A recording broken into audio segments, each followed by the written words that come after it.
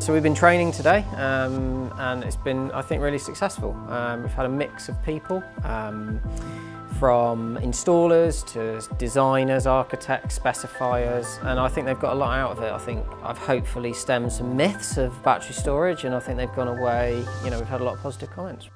Invited here by the organisers, first time at Wolverhampton University, excellent establishment.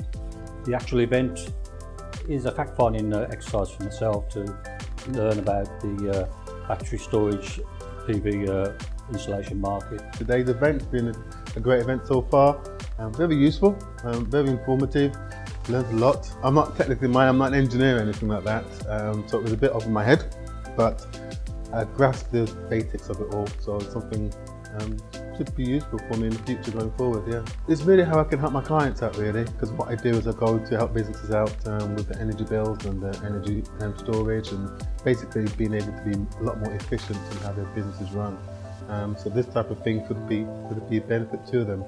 At the same time, I also have a lot of residential homes that have solar panels already, so there could be something I could offer to them as well. It's there really to help educate, ultimately. We're in a new industry, and I think there are lots of misconceptions about storage, the amounts of capacity you need, about the way the systems work, how they can be integrated, how they're specified, and all of those things. So I think that was the main purpose of today, was to give understanding to how we capture and store energy on our network in the UK.